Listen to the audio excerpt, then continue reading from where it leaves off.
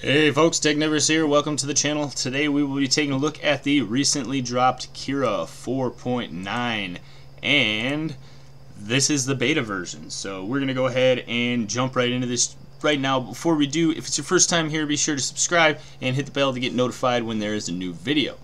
As you probably know, Cura is a slicing application used to convert 3D models into machine code that is readable by 3D printers. So if you'd like to know more about Cura, or this is your first time seeing it, be sure to stay until the end of the video, where I'll have a link to my Cura settings in 5 minutes or less playlist and a video on Cura for beginners. Now that we've gotten that out of the way, let's get to the beta.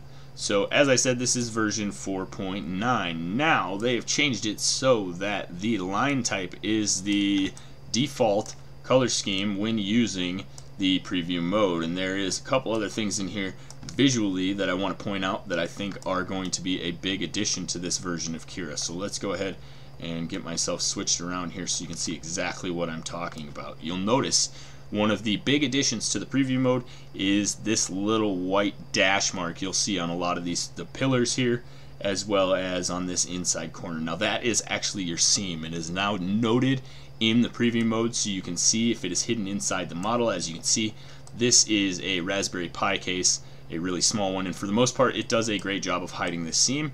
You can see I did end up with a seam on the outside of this corner. Since it's on a sharp corner, I don't really mind, but having that visualization is a really nice additional tool to have, and it is a welcome addition to Cura. So let's go in and see what else is new. So if I go to what's new in the help section, they've changed this. Not only is this going to go over what's new, it does tell me what's new as it used to, but they put in this handy slideshow feature where it shows you a picture, a graphic representation with a little bit of an explanation. So as I said, line type is now the default color scheme, meaning that when you slice and go to preview, you're automatically going to go to this. And they say it improves your user experience, and you don't have to switch to line type each time you enter preview mode. Apparently this is the most used mode.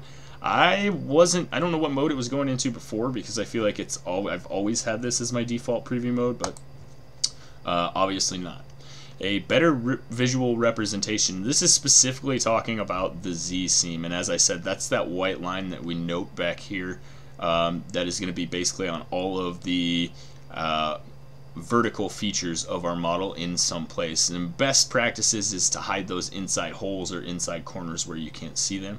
And before, you couldn't exactly tell unless you wound back to the beginning of the layer where that was. So and then they're saying there's a lot more. So there is a bunch of stuff in their full blog post here.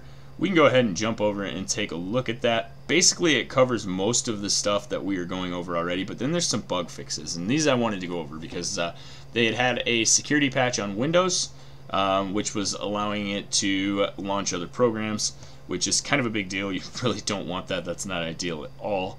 And then they fixed some problems with it not slicing and some connect top and bottom polygon settings. So now that the beta is released, we are looking at usually it's about 2 weeks before the full version is ready to come out.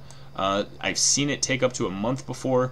Usually if it takes a little more time, that's because they're working on something, and that's okay. We don't want them to rush it, because that's how you end up with more bugs. But you will see another version of this video with the full release version and any new updates that might be coming.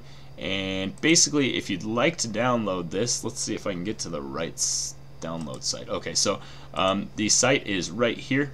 I'm going to copy this right now. I will paste it down below in the description. You can click that, and that's basically the gist of this new version of Cura. You can see it also shows me the release notes, and there are some other things that it didn't really show us in that slideshow, such as the weight estimation in decimals. It's now giving us a more exact estimation of how much filament we're using. There are some other post-processing script to embed screenshot, other stuff. So the embed the screenshot in the G-code is for graphic screen printers, where you can see the model instead of just the file name. That's kind of nice as well. And then a whole slew of other bug fixes, and I believe they said something like 18 new printer additions. So there's a bunch of stuff in here. Mingda D2, that's one that we've gone over on the channel, and looks like a few others. So tons of stuff. definitely check it out. They love feedback, so if you have any issues, definitely drop them a line, let them know what's up before the full release so they can get everything dialed in.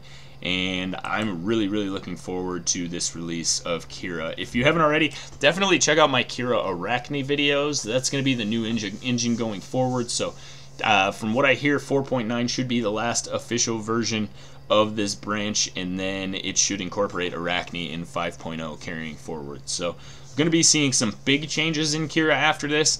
This version here is probably one that you're going to want to hang on to for a while because it will be the last stable version with this stable engine, and the Arachne engine does still have some things to be worked out. So definitely grab this one when it comes out in the full version, but definitely save one of your older versions of Cura as well, just to be on the safe side. You don't want to lose your settings or any of that business. So that's going to be it for this video, guys. So I'm going to put up that link now up here in the top right corner. You should be able to see a little guy popping up, and that link is to a video in my 5 minutes or less playlist that's going to go over Cura for new users. If you're not a new user and you'd like to jump straight to the playlist, we'll put another card up right here, and this one's going to take you to the playlist. The playlist does start with that video, but you can go ahead and just hit skip to the next one, or you can select any of the videos in the playlist that you want from the drop down panel. So thanks for stopping by, guys. As always, hit that subscribe button,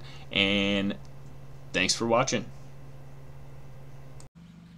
That's going to be it for this video. As always, I am Technivorous, and thanks for watching. Don't forget to check out our main channel page where we do a free giveaway for our subscribers every month. So far, we've given away things like a Capricorn PTFE tubing kit and spools of filament. So the giveaway videos are always pinned to our main channel page. So all you have to do is subscribe and leave a comment on the giveaway video for the current contest. Feel free to check out this video right here. YouTube picked it from my content just for you. And if you haven't already, you can hit the subscribe button right here. So what are you waiting for? Become a Technivore now. Thanks again. Technivorous out.